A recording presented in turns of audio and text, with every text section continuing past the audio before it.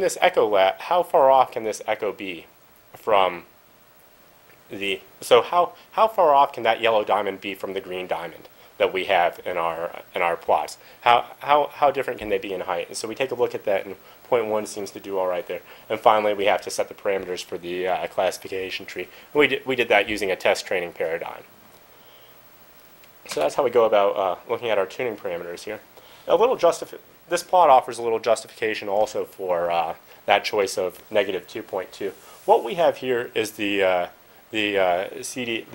empirical CDF for the interarrival timings of data packets. The top panel here corresponds to the interarrival timing corresponding to data packets from the client that were keystrokes, and these down here correspond to client data packets that were not keystrokes.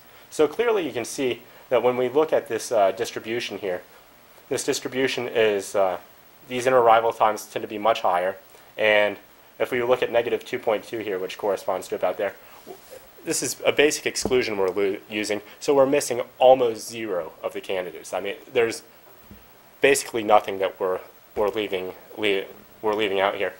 Whereas we are eliminating a lot of potential client data packets down here that don't fit the right timing profile. So we eliminate a whole lot, but we give up almost nothing with this exclusion rule.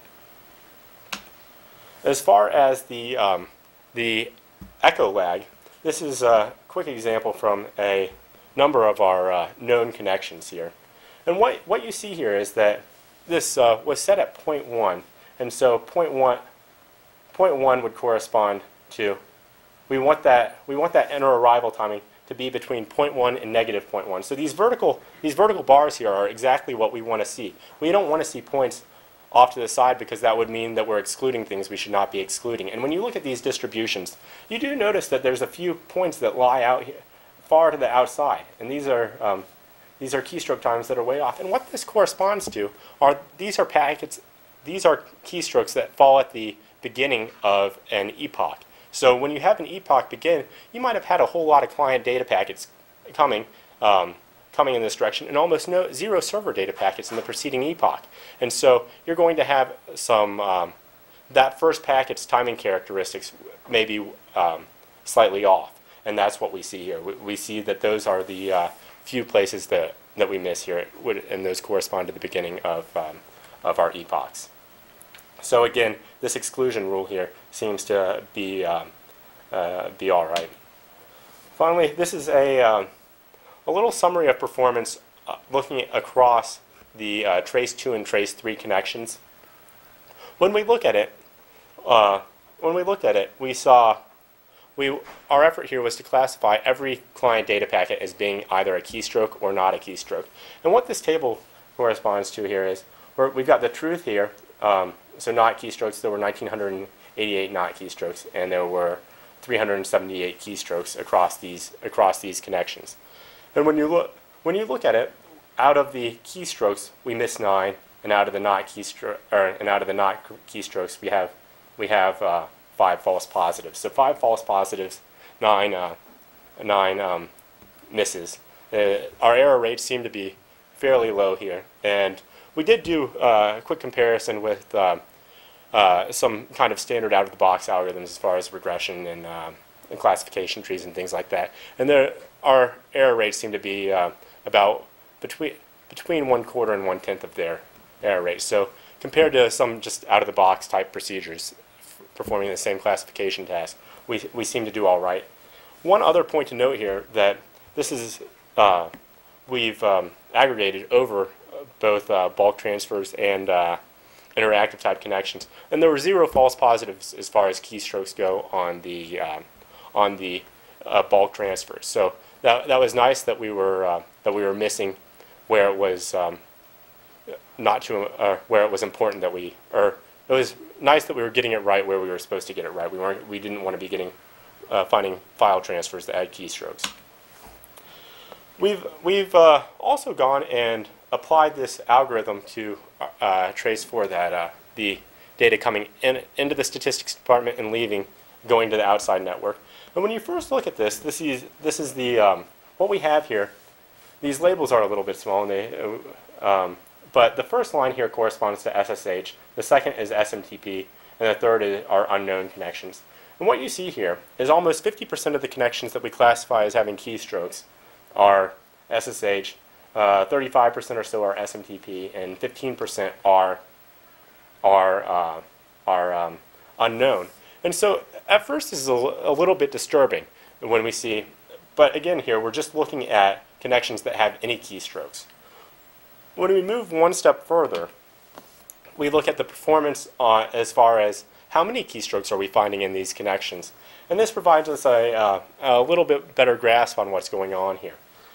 And when we look at this, we see that those connections that were SSH have far more keystrokes in them than those other protocols. So for instance, the SMTP connections that we found with keystrokes, these packets that were these connections that were classified as keystrokes all of them had 2, with the exception of one which had 3 keystrokes in it. So there were very small numbers of keystrokes in these under the other protocols where we were missing. And actually, using the plotting tool, we were able to identify that there's a handshake that goes on at the end of the SMTP that produces a false positive as far as the keystroke goes.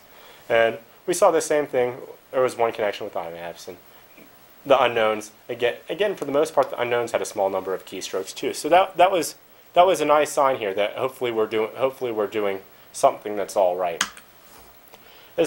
So we can make our connection level prediction a little bip better, and we do this by revising our prediction rule. We say maybe we shouldn't classify a keystroke connection as a connection that has just one keystroke doesn't make a keystroke connection. Maybe it needs to have some minimum number of keystrokes in there. And so, as an example of the direction to go here, we take a look at what if we made that 5? It seems like it's going to take 5 keystrokes to get something done anyway. And once you do something like that, you have about 90% of the connections. 90% of the connections with keystrokes become SSH, and a little less than 10% are those unknown. And we've gotten rid of the SMTP and the IMAPs, things like that. And so that's kind of nice. And it's somewhat promising as far as where to go from here. But again, this is a work in progress, so this is definitely not the final conclusion here. As far as our future work here, I think, as I just said, that we can review the classification rules for defining a keystroke connection.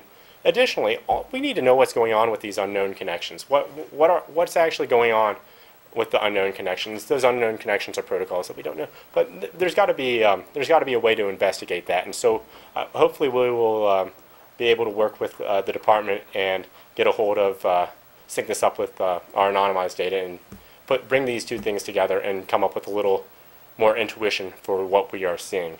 And finally here, since this is a work in progress, I thought it would be, well, I wanted to open up to any suggestions or questions you might have as far as your thoughts on this or where to go from here. So I'd like to thank you very much for your time today, and yeah, that's the gist of it.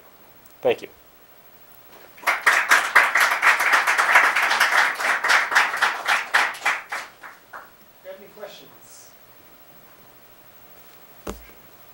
Yeah, when you're actually logging this information where the packets are coming in and going out, where is that logger located? Is it on the server side? Is it on the client side? Is it at a router? Or where's the monitor, the network monitor located? Well, as far as oh, I wish I could draw a picture here for you. As far as yeah, huh. Well, tell you what, I'll go through each one of the traces, and each one of the traces is slightly different situation. For instance, in the Leipzig situation, they had something between the department and the outside.